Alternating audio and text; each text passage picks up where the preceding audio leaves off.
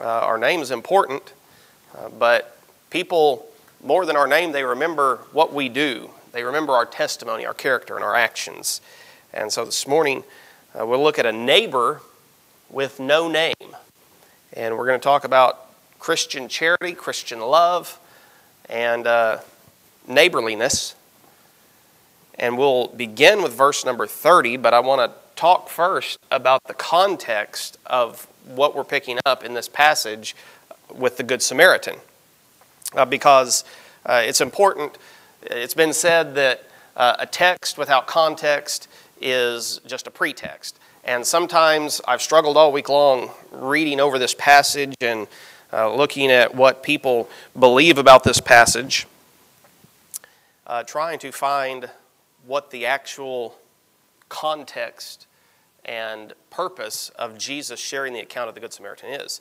And you have to kind of go back to verse number 25 before Jesus goes into this story of the Good Samaritan to understand what's happening. And there's a lawyer who is trying to trap Jesus. I don't know that he's asking this question sincerely, but he's asked an important question. What do I have to do to have eternal life? And that's a wonderful question to ask. It's the most important question that anybody can ask in life. What do I have to do to have eternal life?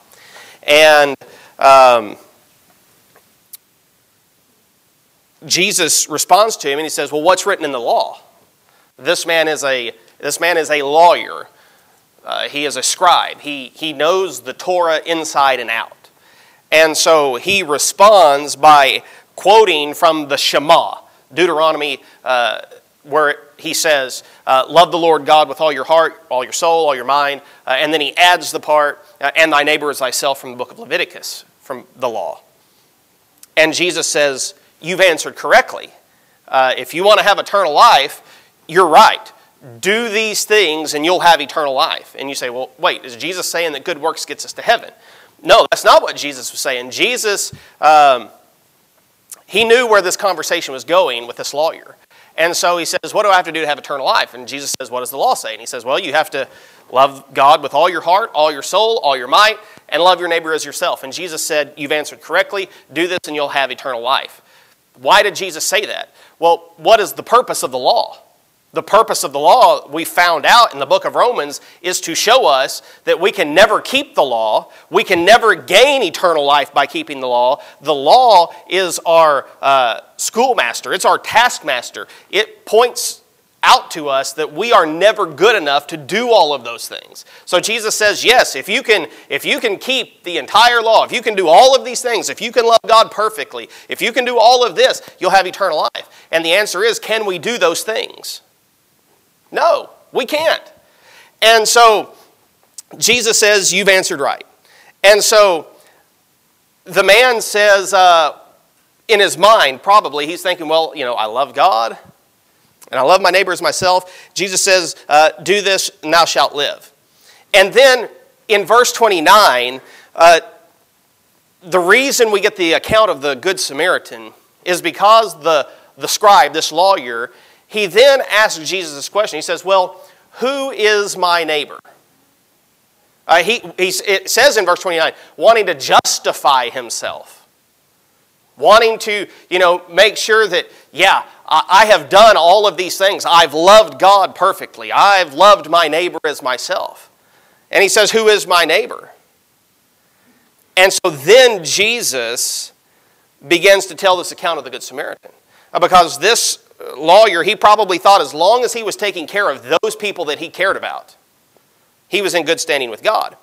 And so, as a Jew, if you wanted to define who your neighbor was, the Jews had a very narrow definition of who their neighbor was.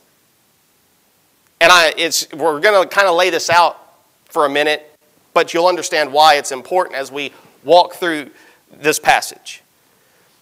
And so they have a very narrow interpretation of who their neighbor is. And the reason they define their neighbor in such narrow terms is so this lawyer can do what he's attempting to do. What? Justify himself. So if we really narrow down the parameters of what our neighbor is, then we can say, well, yeah, I've loved my neighbor as myself. And Jesus is going to point out to this lawyer and to the rest of the religious people in the room, they haven't done as good as they thought that they have done. This lawyer, he wasn't one of those guys that went around like one of my heroes, Mr. Rogers. I don't think this lawyer, Josh, he didn't go around singing, would you be mine? Could you be mine? Won't you be my neighbor? And I always loved the part, where he would kick off a shoe, and take it and unzip. How many of you like Mr. Rogers' Neighborhood? Yeah. You're too young, Jessica, aren't you? Now I feel old. But Jesus, through this account, he's going to redefine the people that we're supposed to demonstrate Christian charity, Christian love to. Because true Christian love, is it only supposed to be shown to the people around us that can show love in return to us? No. We're supposed to love those who never love us back. Why? Well, because Christ loved us. What does the book of Romans say? While we were yet sinners, God commendeth his love toward us. He proved his love. He demonstrated his love in that while we were yet sinners, we have nothing to offer Christ back, but Christ died for us. And so the teaching of Christ in this account, he's challenging not just this lawyer and the Jewish people in the room, but us today, that we need to step out of our comfort zone as Jesus did and help anyone and everyone around us who has a need. And it's radical what Jesus suggests in this passage of the Good Samaritan, Luke chapter 10. Now, there are those, this is what I want to say, there are those who believe that this account of the Good Samaritan is a parable. Many times you'll see people talk about the parable of the Good Samaritan. And what is a parable? Well, one of the definitions we always hear is it's an earthly story with a heavenly meaning. It's sort of a fictional account. Jesus used parables in his earthly ministry. He would tell stories for a divine purpose, and there would be something to glean from these stories that Jesus would tell, but they didn't necessarily actually take place. And there are many, many people, as you read through commentaries, I read a ton of books this week on the Good Samaritan. There's a lot of people who believe that this is one of the parables that Christ told. Now, I tend to believe that this is an actual account. I don't think this is a parable. I think this really happened. I think the Good Samaritan was a real individual for several reasons, as you can study. I don't know that it's important we dig into all of that this morning. You can believe it's a parable. You can believe it's a real account. I don't think it really matters. I wouldn't break fellowship with anybody over how they choose to believe this. But I think that it really is a true account. As Jesus is talking to this Jewish crowd, to turn a Samaritan, as we'll see later, into a hero wouldn't have really served Jesus much good to just make up a story about a Samaritan being a hero. I think that they probably could have just rejected it and say, well, this is just a made-up story. They could have turned it down. But I think that what we see here this morning is a real account. And I think this lawyer and I think the religious people in the room, I think they were familiar with what Jesus is going to talk about. And I think that's why it had such impact. But you can believe either way on it. But as we go through it this morning, the other thing that we'll try not to do, and whether you believe this is a real account or whether you believe this is a parable, is I want to try to stay away from allegorizing the story, making things, spiritualizing things. You'll have people that say, well, the lost man represents this, and the priest and the Levite represent this, and the Good Samaritan is a picture of Jesus, and the way he comes does this, and the inn where he takes the Good Samaritan, or where the Good Samaritan takes the injured man represents the church, and you've got all these pictures symbolizing all these different things. I don't think that's the primary interpretation of this passage. Every single passage that we have, and that's why we go back to verse 25 to read this context. Every scripture has one primary interpretation. What is the interpretation of this scripture? He says, how do I get to heaven? You got to love your neighbor as yourself. Who is my neighbor? Jesus is going to directly answer that question and define who our neighbor is. This is about doing good, going out of our comfort zone to love people. This man wouldn't have known about the inn representing the church and all of these different things. I don't think Jesus had that in mind. Now, can we make some applications from this that will help us? Yes. So we'll try to make some applications like that, but we're going to try to leave this account in its actual context and with its actual interpretation. Who is my neighbor? Loving other people. And so we then pick up this account in verse number 30.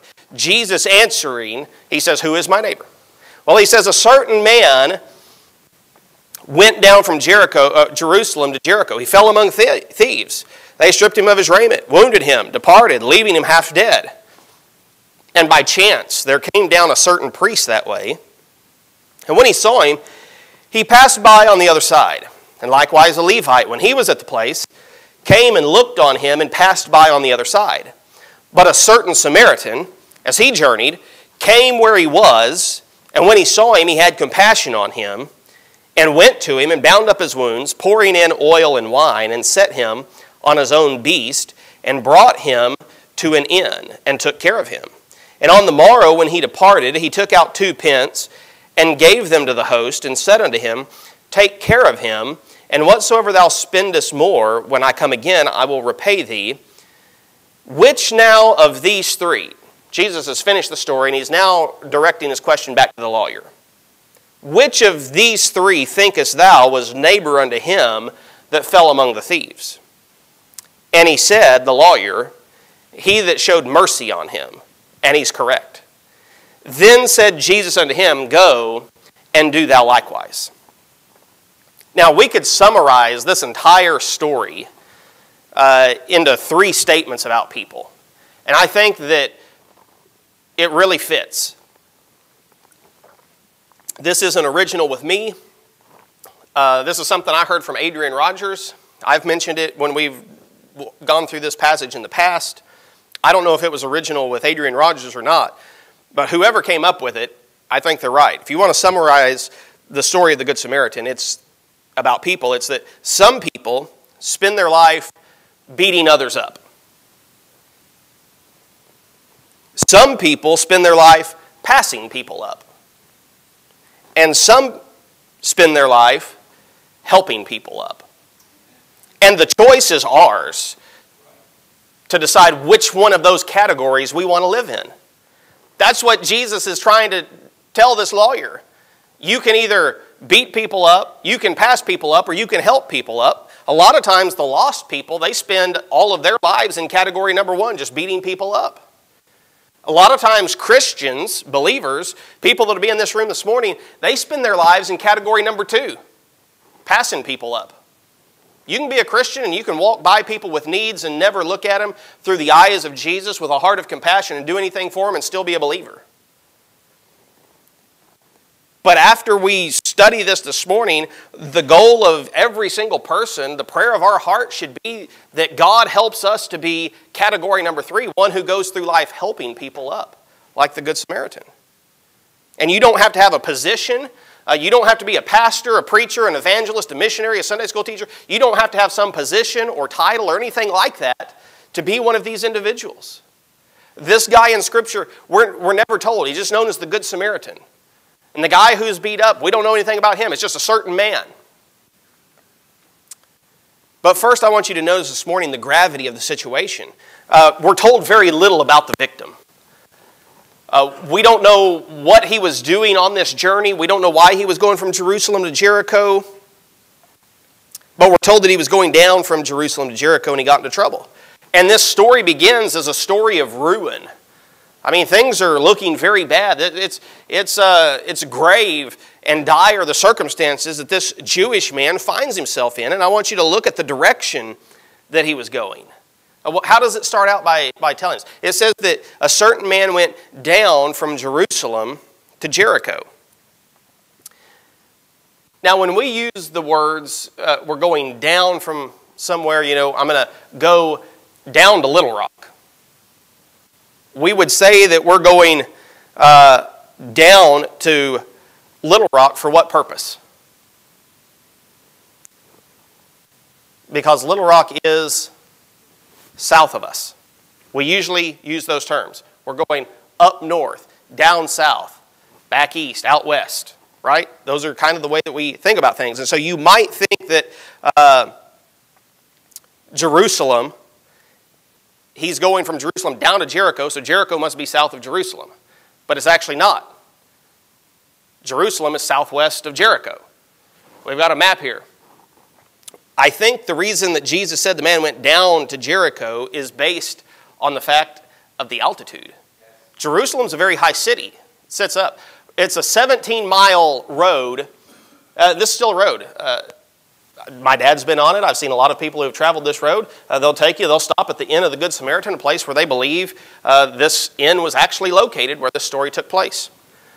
And you'll notice from Jerusalem down to Jericho is very mountainous.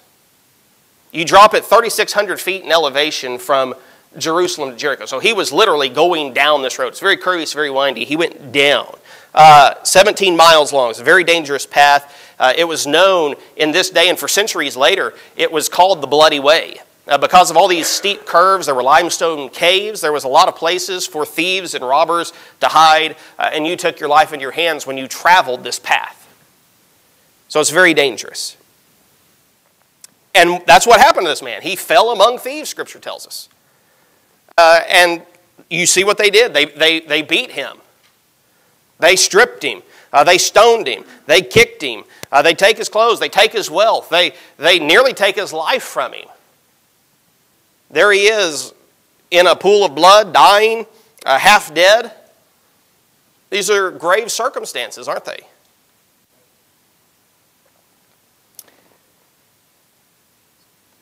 And if we wanted to make some application from that to our lives, we could. It is similar in many aspects to human nature.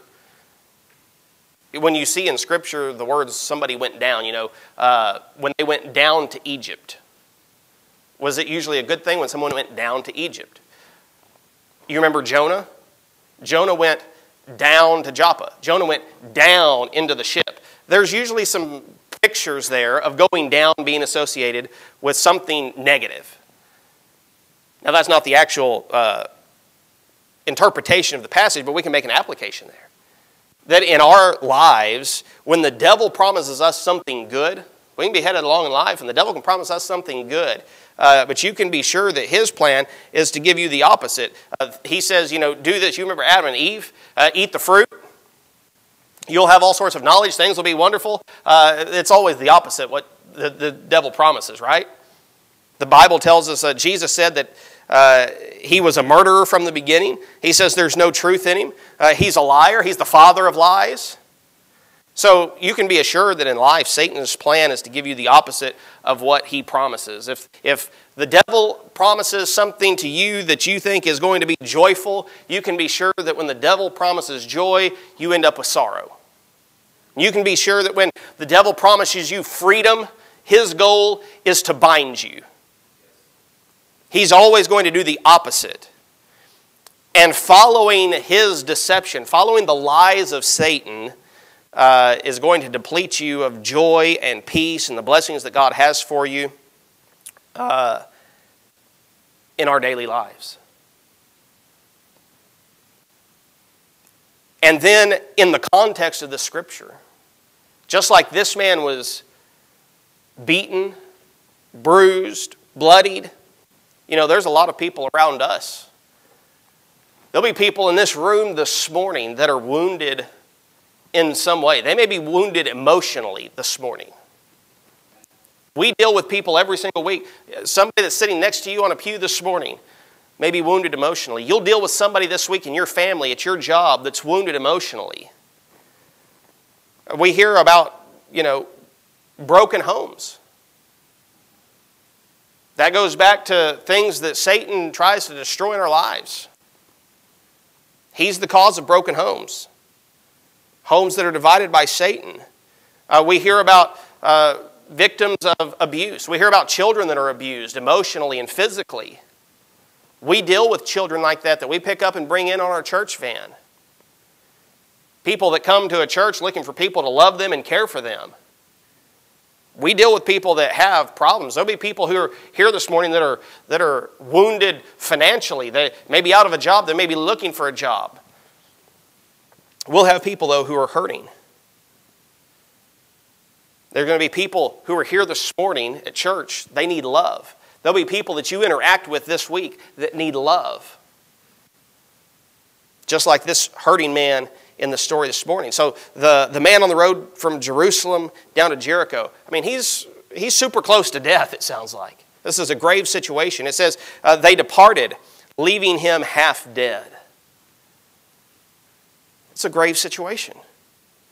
I like what Rod Mattoon said as he was talking about this passage. He said, like these thieves, sin robs us of blessing and leaves us battered, bruised, and bleeding. The final outcome is death. That's where it ends up leading, isn't it? Satan's ultimate goal for us is death. The Bible tells us that when we're tempted, when we allow our flesh to draw us away from the things of God, sin, when it is conceived, when it finally brings forth all of its fruit, the end of it is death. John chapter 10, verse 10, Jesus told us about the devil. He said, the thief cometh to steal and to kill and to destroy. We're told in the book of 1 Peter, as believers, we're to be sober, we're to be watchful, we're to be vigilant, we're to be circumspect in the things that we do in life. Why? Because we have an adversary, the devil. He's walking around as a roaring lion seeking whom he may devour. We do have an adversary. But those of us who are saved, we've had a death to life experience. I mean, we've been raised to new life in Christ. Ephesians chapter 2 talks about how we were dead in our sins and our trespasses, but Christ has quickened us. He's made us alive. Praise the Lord for that. So we get back to this man here on the road. He's fighting for his life. And what's the reaction to this tragic scene? Surely somebody's going to come by to help this man. That takes us to the second thing I want you to see this morning. That's the greater sinners. As the story continues, here he is lying half dead. We have a victim. He can't help himself. He's not getting up. He's not going anywhere. It reminds me of a story I read about a CBS reporter many years ago was mugged outside of his New York City apartment. He was beaten. He was left laying in an alley beside his apartment in the wee hours of the morning. Fully lucid. He was awake, but he couldn't move. He couldn't do anything. He'd been beaten badly. And he told the story of how people walked by and looked at him and did nothing for him. And he laid there for hours before somebody finally came by and helped him. That's exactly how this man is this morning. And so here come a couple of men, one a priest and one a Levite. This is fantastic. We have the people of God coming. We have the religious people coming. These people are going to reach out and they're going to show compassion on this man, right? No.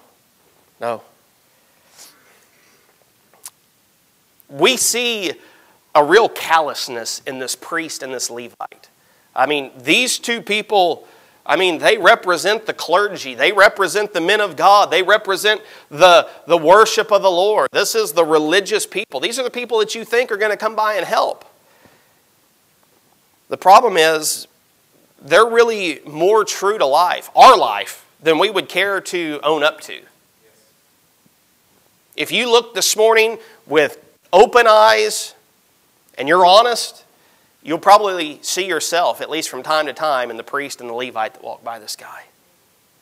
They pass him up without helping.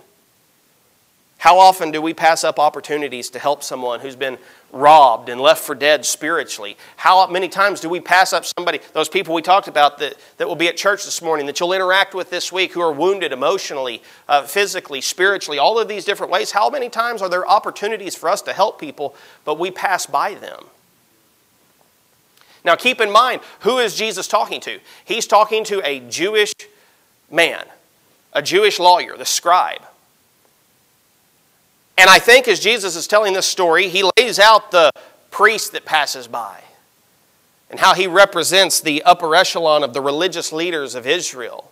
And he points out the Levite, man who helped with the religious ceremonies and things like that. He kept the law as well. Jesus points out, you've got these two Jews. They pass by this man. These are supposed to be the men who keep the law for God. And they've passed by. And you can imagine this lawyer, he's probably thinking as Jesus is telling this story, how tragic that is that there would be religious individuals, because he's asked, who is my neighbor? And they're trying to define who their neighbor is as Jewish individuals. Jesus is saying, this Jewish man did not help a Jewish man who was hurt.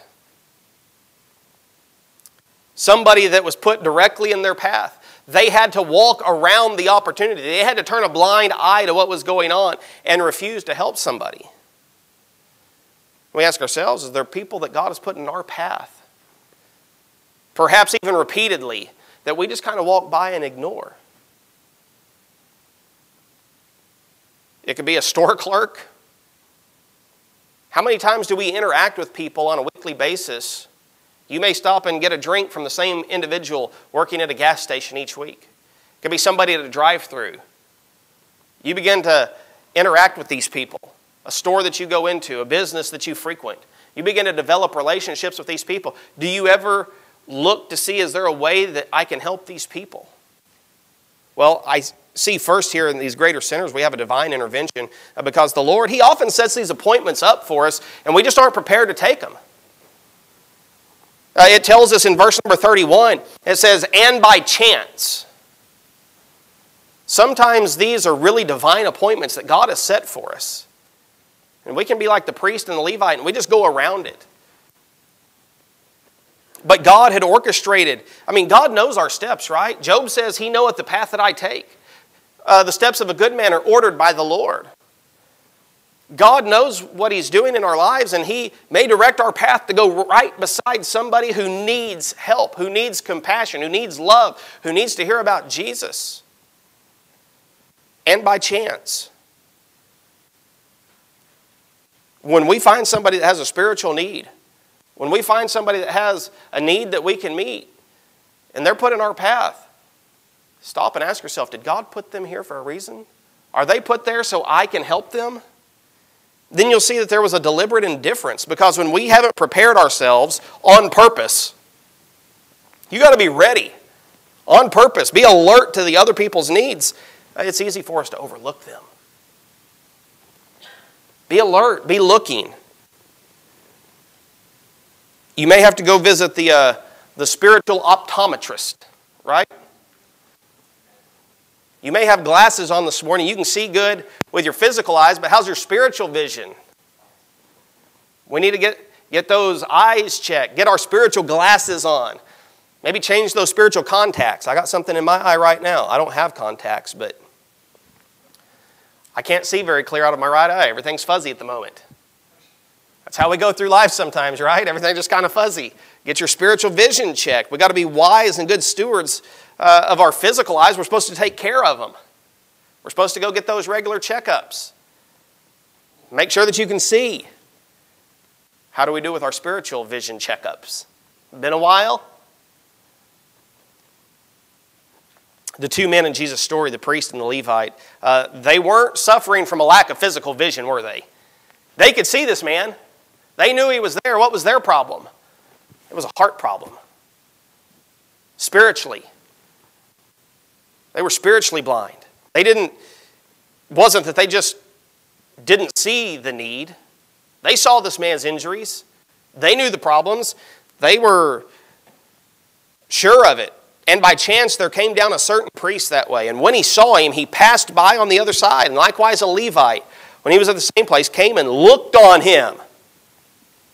He looked at him and passed by on the other side. The priest saw, the Levite looked.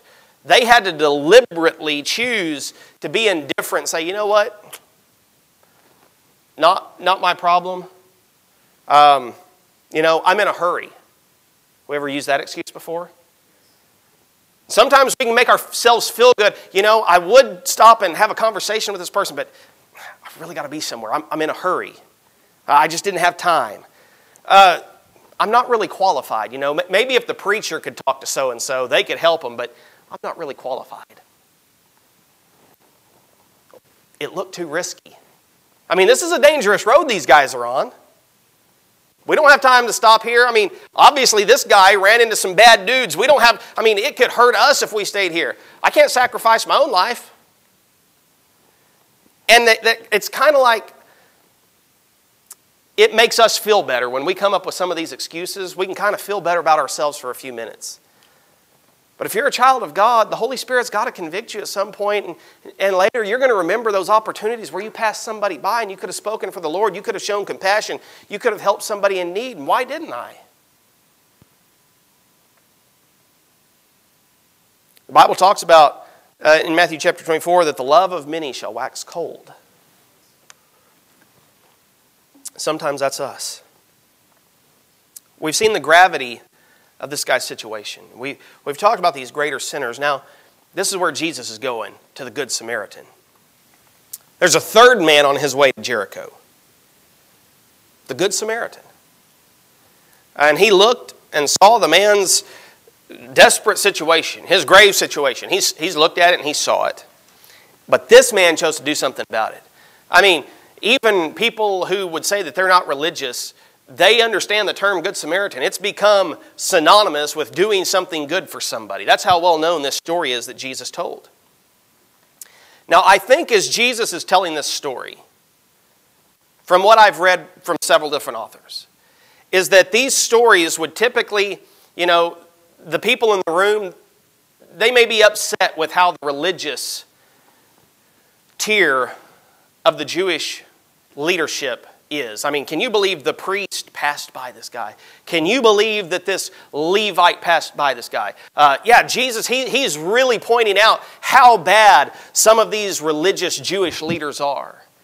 And so the thinking is that now Jesus is going to show how some Jewish layperson comes by and does what the rest of the Jews will not do and help this man, and the Jew ends up being the hero in this story. This is one of the reasons why I think this is a real account. Because Jesus, all of a sudden, he just takes a drastic turn.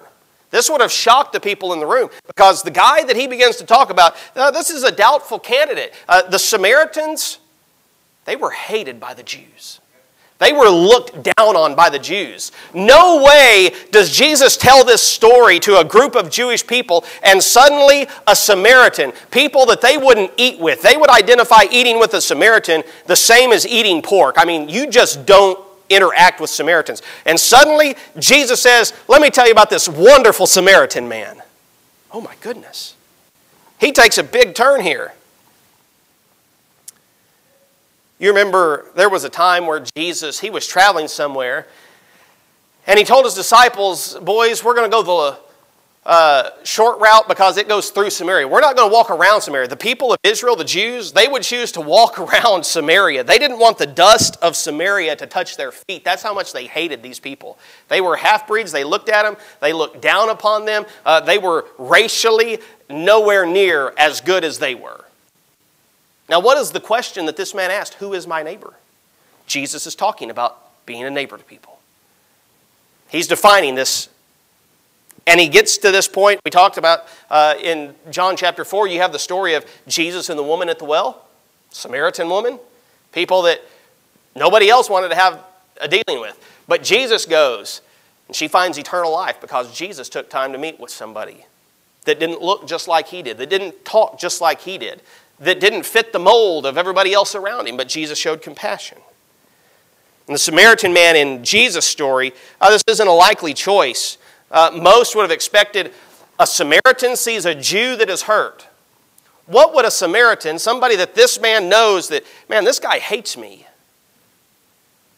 He should be the one who passes by. He should be the one to go on the other side. I'm not going to help somebody that hates me. And could you imagine, I don't know how lucid this individual was, but could you imagine, he was grateful that somebody stopped to help him. Could you imagine when he found out it was a Samaritan that stopped to help him, that saved his life? This is a doubtful candidate. But God uses people who are little in their own eyes. You remember King Saul? God used King Saul until there was a time in Saul's life that came. And he said, when you were little in thine own sight, wast thou not made the head of the tribes of Israel? But Saul got, we had that series, Grandma was right, after all, a year or so ago on parenting. Grandma would use a phrase called getting too big for your britches. Isn't that what Saul did? And God couldn't use Saul because he got too big for his britches. His ego was blown up. His head was too big.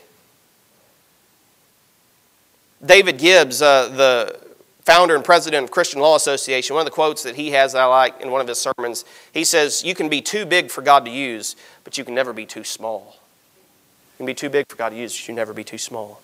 He was a doubtful candidate, but there was a determined compassion. He was alert to this victim's need.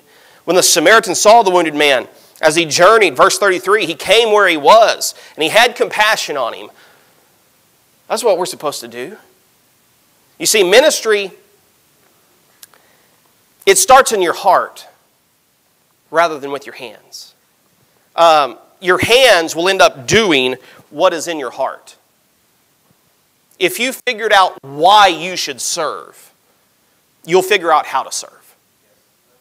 Sometimes people think, give me something to do, and they get it backwards. We've been guilty of that. But figure out why you should serve. And then it doesn't really matter where it is, you just want to serve. Compassion, it's a decision. Compassion is a driver. The book of Jude says that compassion makes a difference. Then there was a devoted courage. Verse 34, he went to him. He's on this dangerous road. Sometimes we need courage to step into somebody else's life and offer help. The Great Commission, it starts with the word go. Go therefore. It takes courage to go. It takes courage to speak to people about their need. One of the most frightening things you can do is ask somebody, hey, do you know if you're going to heaven? Can I tell you about Jesus? You'll face some fear when you try to share the gospel with people because you're expecting rejection. The righteous, Proverbs tells us, are bold as a lion. So don't let fear keep you from going to those in your path who have a need for Christ. And then we see a deliberate charity. He had compassion, he had courage, and he chose to minister with charity to this wounded man. He went to him, he bound up his wounds, pouring in oil and wine, set him on his beast. He took him to the inn. He pays for 2 days in advance. It cost the Samaritan something to minister to this injured man. When you choose to serve, when you choose to minister, get ready because it's going to require some sacrifice. It's going to cost you something when you try to help people in life. It'll cost you time. It'll cost you energy. It'll cost you money. It's going to cost you. But Paul says, look not every man on his own things, but every man also on the things of others. Jesus said, for whosoever will save his life shall lose it, and whosoever shall lose his life for my sake shall find it. It's kind of one of those upside down things that Jesus would talk about, like the way up is down. And then we see lastly a divine commendation.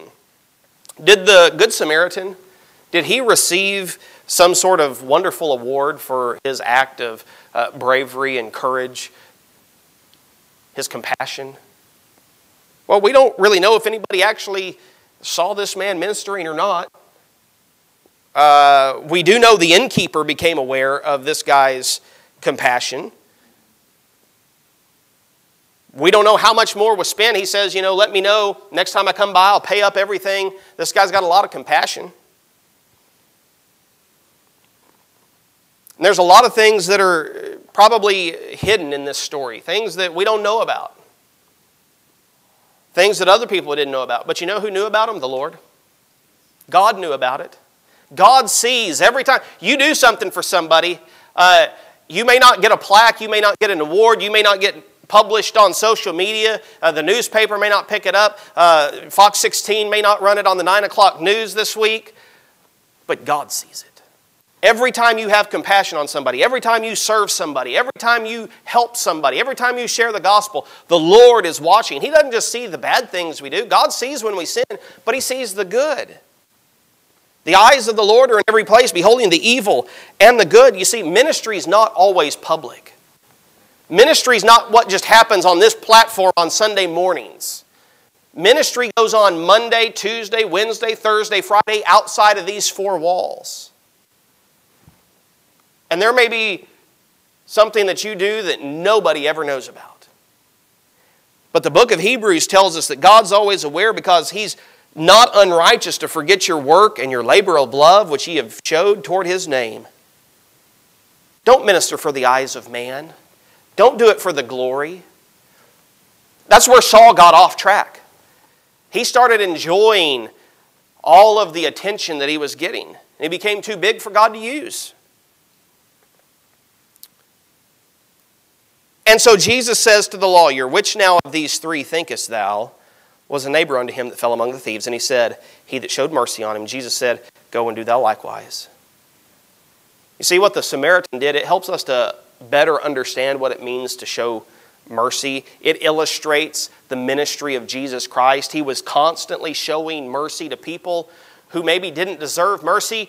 Did this Jewish man, who no doubt hated Samaritans, did he deserve mercy from a Samaritan? But he showed mercy. And being an expert in the law, this scribe certainly knew that God required his people to show mercy. And he says, go and do thou likewise. Now, we don't know what the lawyer ended up going and doing. There's many who think that he left and left unchanged. Maybe he left and the words of Jesus made a difference in his life. The big question is, who is my neighbor? Wherever people need us, we can be a neighbor. People you interact with this week, it's your neighbor. You come across somebody who's breathing, they're your neighbor. Show mercy. You see, the lawyer, he wanted to discuss neighbor in the beginning. He wanted to discuss it in a very general way. But Jesus forced him to consider a very specific individual that was in need. Jesus didn't want to talk in big generalities. Jesus wanted to focus in on one man that had a need, somebody that he knew. Now, what did this scribe, what did this lawyer do with what Jesus said? Many times as God's people, we don't see as God sees. Last April, that was our missions theme, to see as God sees. That should be the prayer of our heart. We sang that chorus for a few weeks. Maybe we need to sing it again. To see as God sees, a world lost in sin. He's left us here. We're to be the hands and feet of Jesus. He's not on earth today. If the hands of Jesus are going to help anybody today, whose hands are it going to be? It's going to be my hands. If the feet of Jesus are going to go somewhere to have compassion on somebody, whose feet is it going to be today? It's going to be my feet. It's going to be your feet. Ask God to help you this week to see who your neighbor is. Make a note. Write down the things that you do this week nobody else knows about. Thank God for the opportunities that He gives you this week to do something for somebody else. Let's pray. God, thank you so much for this opportunity to study this passage of the Good Samaritan and look at the compassion that He shows and that you show to us. Lord, I pray that you would help us to have our physical eyes checked up this week, that we would be looking for opportunities to minister and to show mercy to our neighbors that we meet. Help us to make a difference to those around us. Help us to love you the way that we should. We pray that you'd be honored and glorified now as we go into this morning's service. Help us to sing out of hearts of love and gratitude for the wonderful mercy and compassion that you've poured out on us. In Jesus' name, amen.